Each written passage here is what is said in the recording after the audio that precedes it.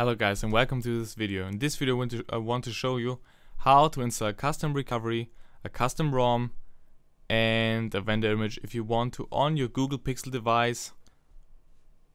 Let's get started. First of all, you need to download some files. We need to download platform tools. That's the ADB and the fastboot tools. You need the kernel, the ROM, TWRP, both TWRP files, and the vendor image if you want to. I create a text file for me because it's much more convenient and it doesn't mess with my head. Okay, first of all you need to have the unlocked bootloader, unless it won't work. Okay, shut down your device, press the power button, shut it down. After you shut it down, press the power and the volume down button together for about 5 seconds. Plug your USB cable in. Your device will show an Android that is laying on his back, and on the bottom you can see that the bootloader is unlocked. Okay, good. I create a cmd.bat file. It's very simple, just cmd.bat. To open it up, just double click it. It's easier for me to do this. I already done that tutorial, but I forgot to record it. I made it 3 or 4 times because it's so buggy and it does not work when I recorded it. Okay, just type in fastboot devices. Your Google Pixel device should be right here. It should be stand like this. Fastboot. That device is in fastboot mode. Now, what you have to do now is you have to boot your Google Pixel device into the recovery. And use this command, fastboot, boot TWRP safelish. You copy it right in, press enter, and it should look like that. Now it's in Team Win recovery. And then you swipe from the left to the right to allow modifications. First of all, you have to make sure that you're on slot B. Click on reboot and there should be stand you are on slot B or A. If not, change it to B and continue. And I typed in ADB devices. ADB is needed to transfer files. After that is done, you should transfer a TWRP file onto Google Pixel. You can do that by this command, ADB push. We push the file, a zip file, into the TMP folder because SD card did not work for me, so I used the TMP folder.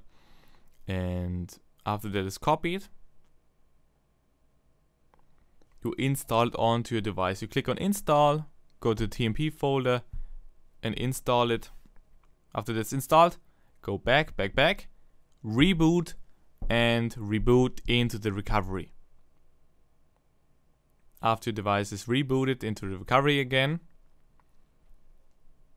ADB devices should work again and your device should appear. If not, shut down your device, click on reboot, shut down, go into fastboot again, plug it in, boot on TWRP, and ADB devices should show up.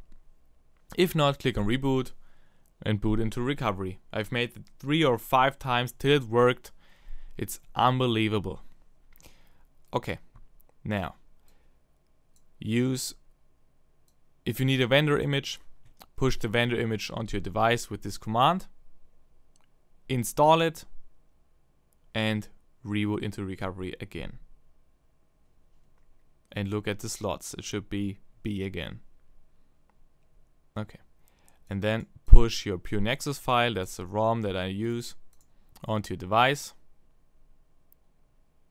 That's some things I tried.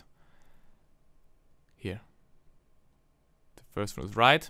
Pure Nexus file, I copied it into the device. You don't need the other files right now, you need it later. And after it's copied, I made a full factory reset and included the data.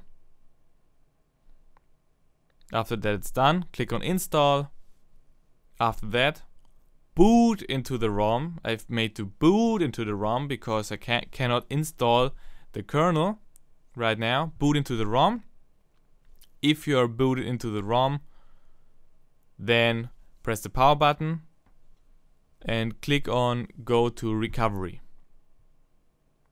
In the recovery again, I looked at my slots. For me it was slot A. So I thought, okay, I want to change it to B, but B does not work. I cannot change that to B again. So I thought, okay, let's do it on A. And I pushed the kernel onto my device and installed the kernel. After that, I clicked on reboot and it worked. If you want to root your Google Pixel device and use all the kernel features, this is for you. Click on the download link in the description. Download the SU file, the zip file, transfer it to your smartphone. You can also transfer it via ADB, but you don't have to. Transfer it to your Google Pixel device and boot into the recovery. After that, click on reboot and look at the slots you have here, slot A and B. For me, it was in slot A. Change it to B. Install the SuperSU file on slot B. And then after that's installed, click on reboot, change it to A again, and then click on reboot to system. SuperSU will start restarting the phone 2 to 3 times, and you're done. You've completely rooted your device. Yeah, that's the easy guide for you to flash a custom ROM onto your Google Pixel device. I don't know why it's so messed up and so complicated. I don't know why I tried that 3, 4, 5 times to get this working and to make this tutorial. I hope you guys liked that video. Give this video a thumbs up. Leave it in the comments if it worked for you. And I see you guys in the next video. Bye.